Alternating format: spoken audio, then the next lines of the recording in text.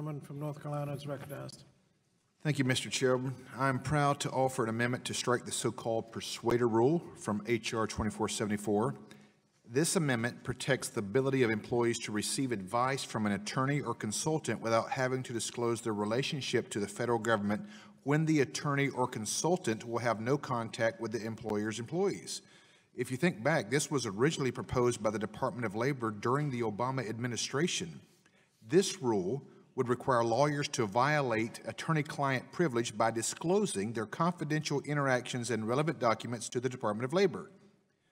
As I think most of us would agree, the federal government should not have any role in requiring employers to submit privileged information to bureaucrats when there has not been any communication between the attorneys and employees. The significant negative impacts of the persuader rule is what caused a federal judge to permanently block the rule prior to its implementation. This provision is just another attempt among the long list of some of the radical ideas who seek to restrict the independence of American workers and enable union leaders to consolidate this power.